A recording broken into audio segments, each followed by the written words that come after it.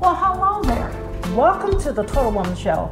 I am so excited. We're kicking off our new series of the Total Woman shows for 2019. So today I am so honored to be able to have my BFFs here. I have to my right Dr. Carol Soloway, who is a, would you believe this? She is a chiropractor by day and a medical examiner by night. I'm telling you, you gotta tell people about that. And to my left, I have my other BFF, Dr. Cecile Licauco, who is the smile dentist. Well, at night, I'm not sure what she does. But anyway, but she is the smile dentist. And so we're gonna talk today about relationships and how we all got together and now are absolutely three amazing women that are working together, and I'm so excited to have you guys on the show today. And welcome, welcome, welcome. Thank you. And just a little note that they're going to be my regular co-host with every show, possibly if Cecile is here, if Carol is not here, but we'll have one or the other who'll be with me on the Total Woman shows. I'm so excited. I really am, because you know the backstory of how we met was actually through what I call connecting networks. And as you know, there are many professional women that belong to different organizations today.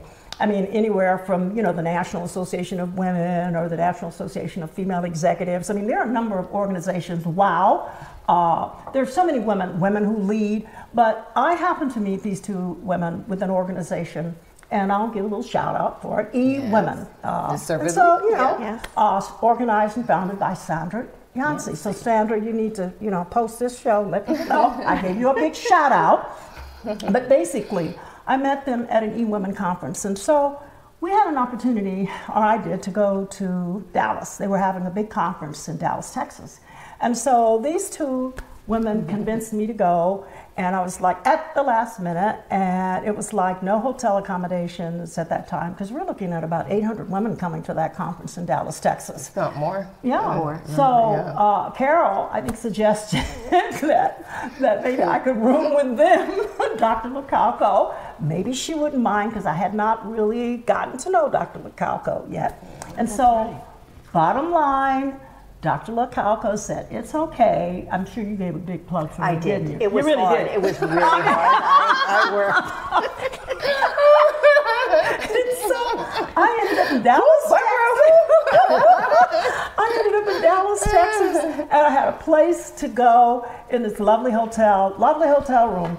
But the hotel room, as many of you know, it wasn't a suite. It had 2 queen beds. Right. Okay, well, I'm going to sleep on the floor, or can we get a cot, you know, something to, the hotel couldn't accommodate that. And so the thing that I am sharing here, and I mean this from my heart, was I fell in love with both these ladies because Carol, Dr. Carol, comes with a backpack. She's got a blow-up mattress that she blows up and puts on the floor and sleeps on the floor so I can have the queen bed. Now, we argued about that, but you said, no, I'm fine. I wasn't part of that argument. No, I was sleeping on my bed. I mean, this one was sleeping. She was the princess sleeping in the other bed. And I said, I'm so much younger. See what I have to deal with? And so she ended up on the floor, and we were there for, 3 nights? Yeah, but we didn't sleep. But the thing that endeared me, and I mean this from my heart, was Carol. Not only did she sleep on the floor, but I was in the process of getting my book out, and she actually edited my book. I couldn't sleep anyway. So. And I don't want to tell you how many errors she found, but she found quite a few. But anyway, that book today, we'll talk about books later, but I just wanted to really share basically our backdraft story and about relationships among women, professional women, and how we can build relationships. We've had our setbacks, we've had our obstacles, we've had our challenges, but we had our triumphs too.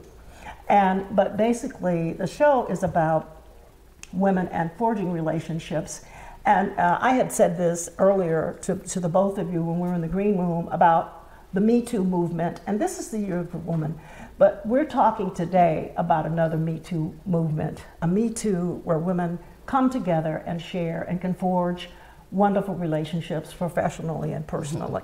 So that's what I wanted to share with you out there, how these women have impacted my life. So I think this is going to be a great conversation. And you know, I want you women or men out there, if you'd like to write us or you want to give us comments, you're welcome to do that at info@transformationforsuccess.com.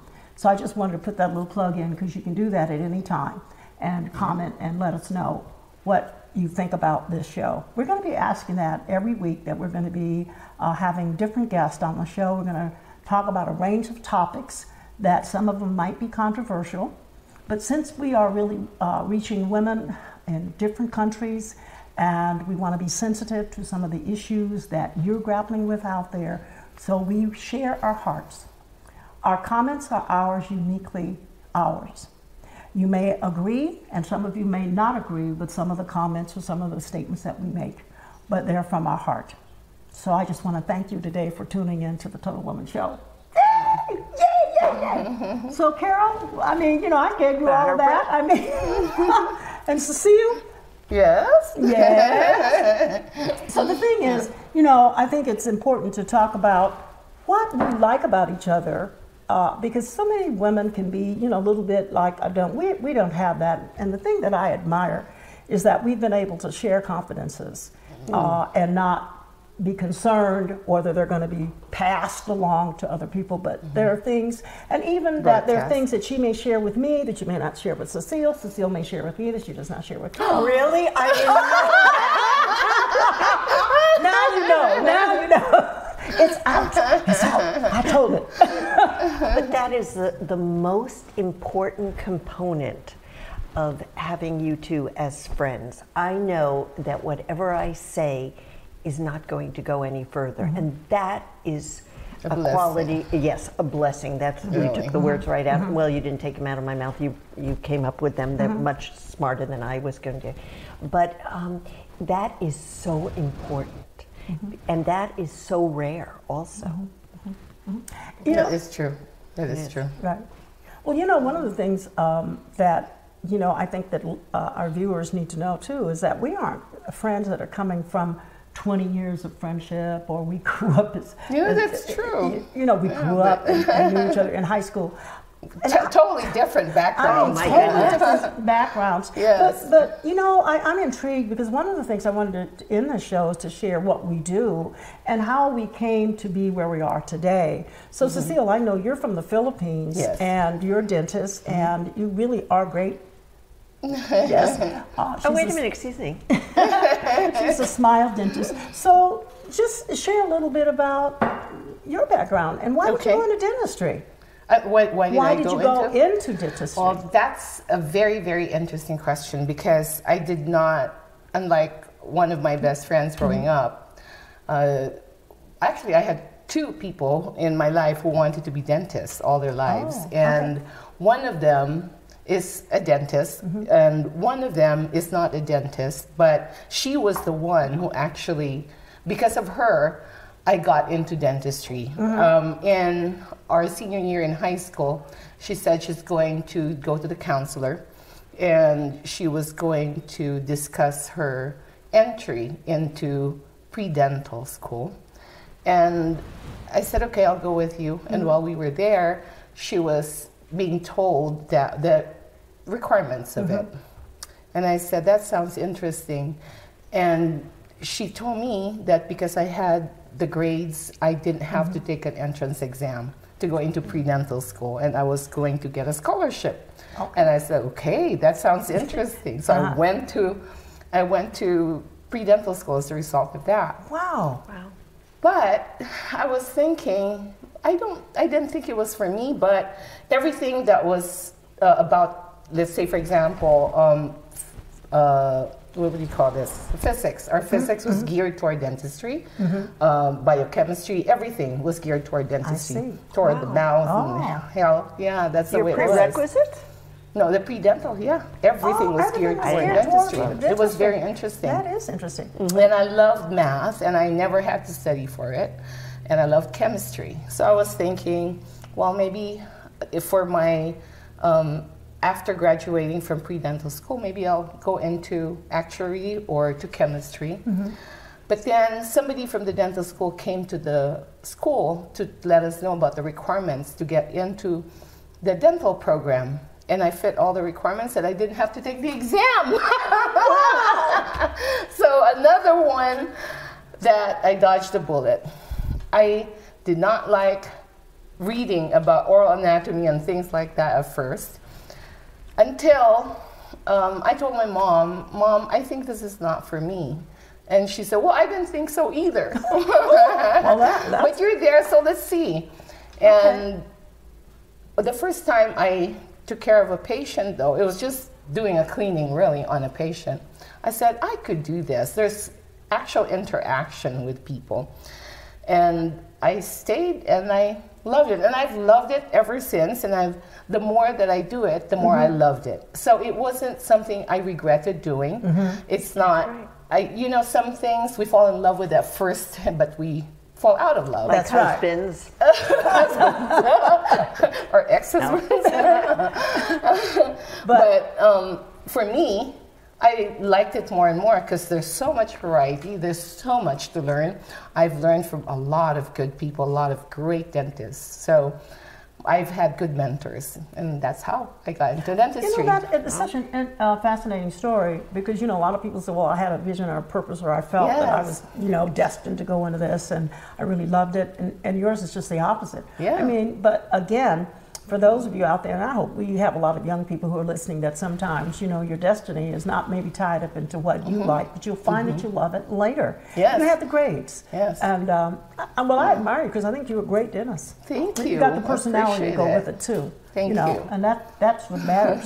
But this woman here, I mean, she has to have two professions: medical examiner and chiropractor. Oh, so way Carol, more than that, dear. Oh, a lot more. Oh, well, just tell us more. I mean, wow. I was an English teacher. Yeah. That's right. You know what? Let me just back up and say, you know, to the viewers, when I first met this woman, I talked to her over the phone, and she said, I've had 6 careers. Do you remember telling me that? No, she I said, don't remember yes, you that, did. but You said I had about 5 or 6 careers, and, you know. And I was like, what? And she said, I was an English teacher, and I was this and this and that. So, okay. 10 years, every decade is different. That's right. Yeah. You said, and you changed careers. So tell us about that. I was an English teacher for years. Well, Carol, let's go back. She started about when she was in high school. What made you decide to become an English teacher? Were you good? I loved literature. Okay. Loved it. Okay. That's my passion. And I decided to become an English teacher. I was an English teacher. Graduated college at 19. I was teaching by 20 and went for a master's. And then I decided, you know what? I want to do something to really help people. So I decided I wanted to go to physical therapy school. But teaching English wasn't helping people? No, I'm going to be an advocate here. It was not Teaching helping English was helping people, but I wanted to help people who had physical Okay. problems. I wanted to All go right. that route. I want more hands-on. So I applied to NYU and Columbia to be a physical therapist. Wow. I got into Columbia.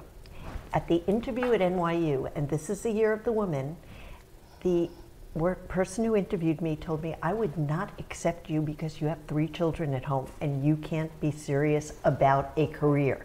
Wow. Do you hear that, ladies? Was that a woman who said that? Oh, no. Oh, no. So I What was this, decided, 1970 something? yes. Which Were you there? Which Were you basically there? tells us, Yeah, that's her experience, and so she's projecting it onto you. That's exactly what happened, yeah. So I decided, okay, well, I'm going to go to Columbia. We lived down on the island, and I had 3 children.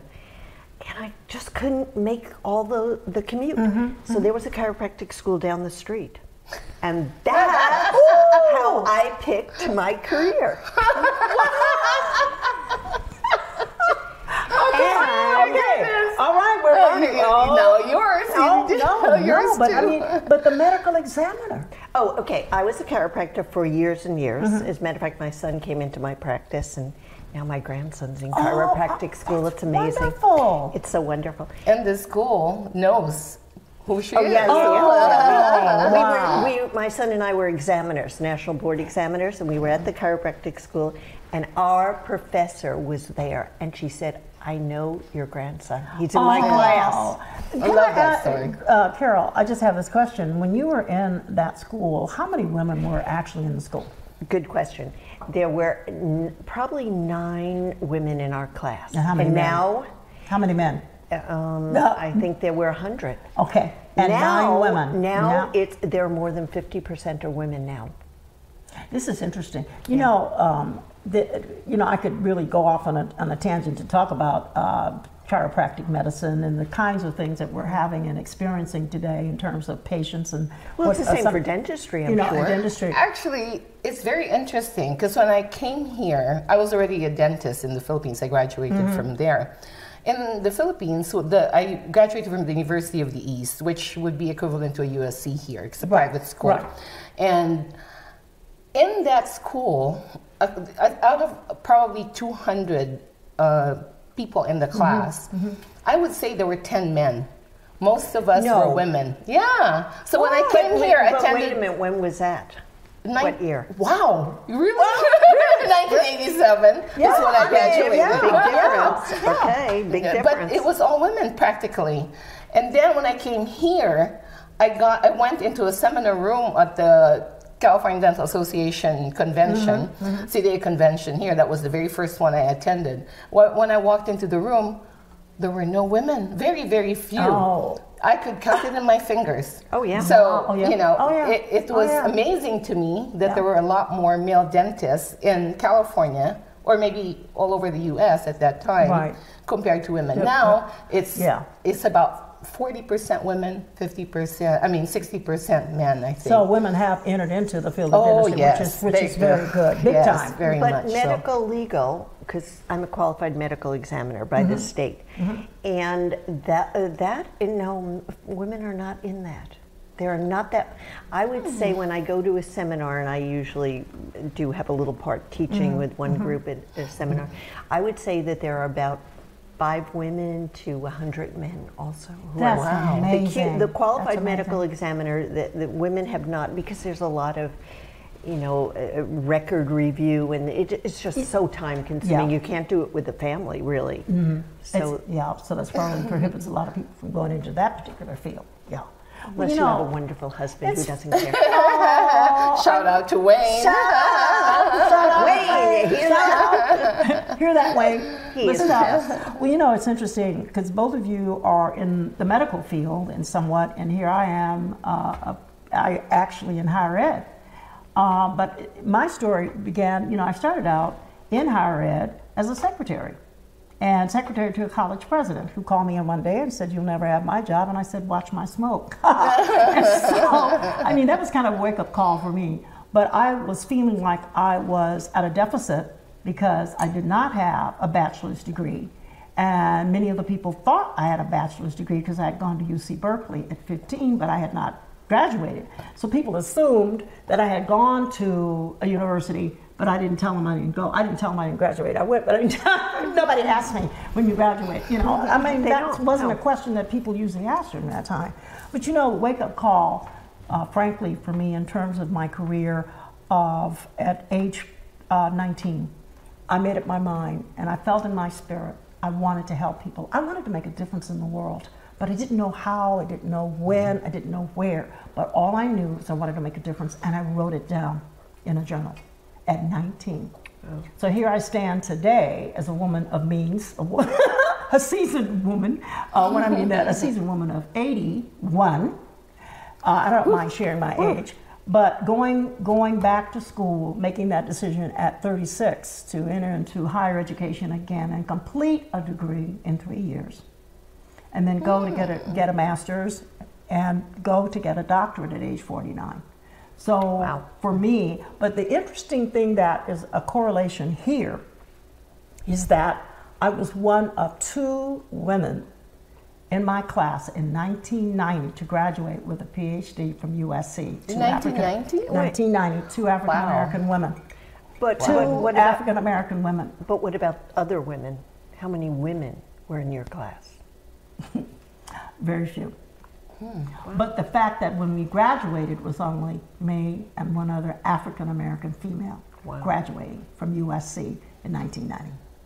So you see, but of course, and one of my goals was to really inspire and to help women realize no matter what age you can achieve and you can be and you can go back and get that degree no matter how old you may be.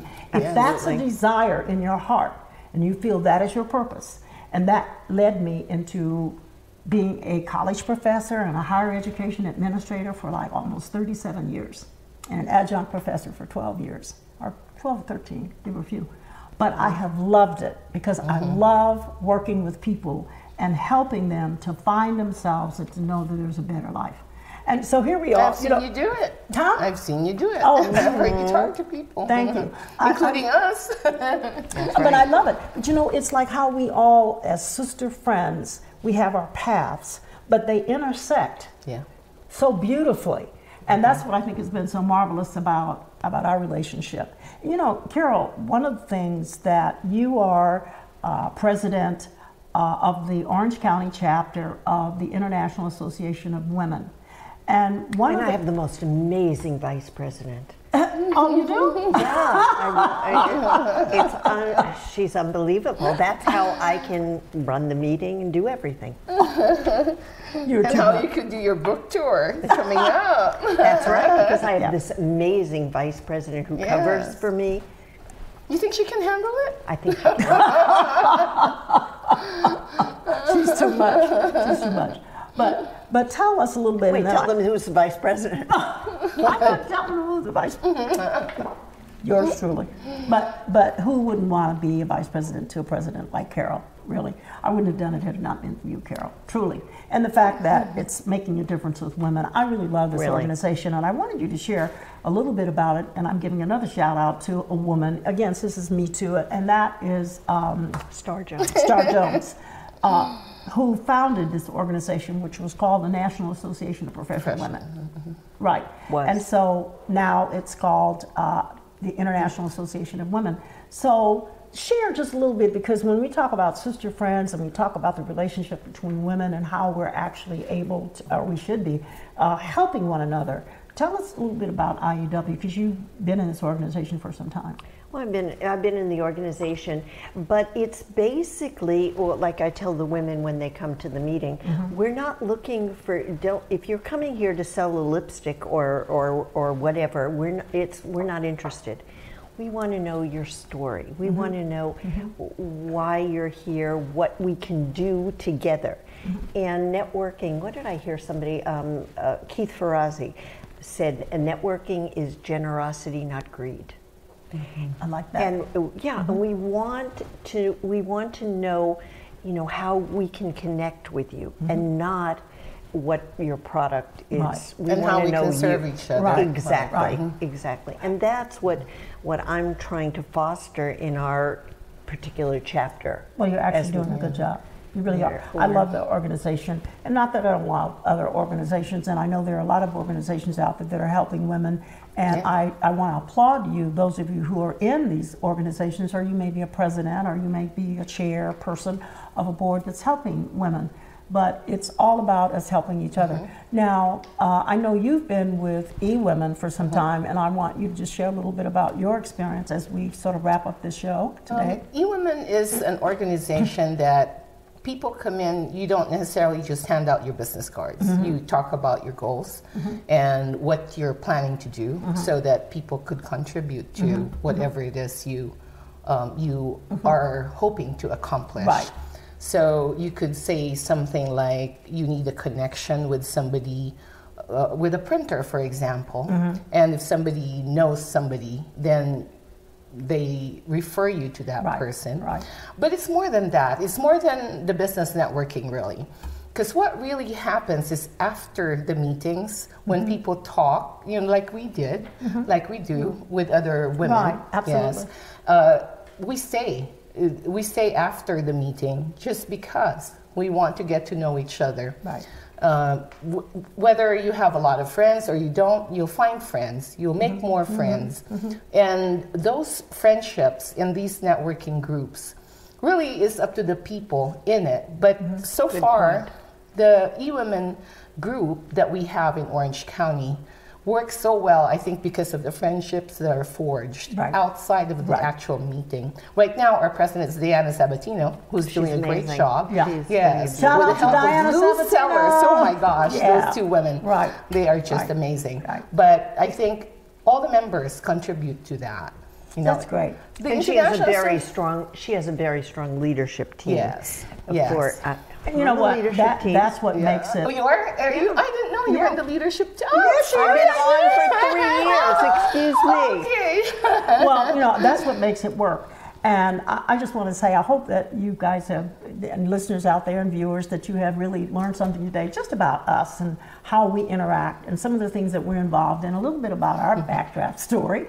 But I want to encourage you to know that no woman is an island. We hear that no man is an island. No woman is an island unto yourself. That is so true. And so just reach out and know that, sister girl, we're here with you. And we want you to join us in our journey over these next few weeks on the Total Woman Show, because we're going to have subjects and topics that you're going to enjoy hearing and learning about. We're inclusive, so we want you to join us, and we want you to be sure to write us and let us know, and give us your comments and feedback. And if you'd like to have something else, or another topic for us to discuss, we'd be happy to do that. So again, I want to say thank you for tuning in today. This is the Total Woman Show, and this is Barbara and Carol and Cecile saying goodbye, and we see you next week. We got another show with the three of us, and we're going to be talking about authors and books. This woman has written some books, and we're going to talk about her books. These women have written all of us. Thank you. Bye-bye, and be blessed. Be blessed. Thank you.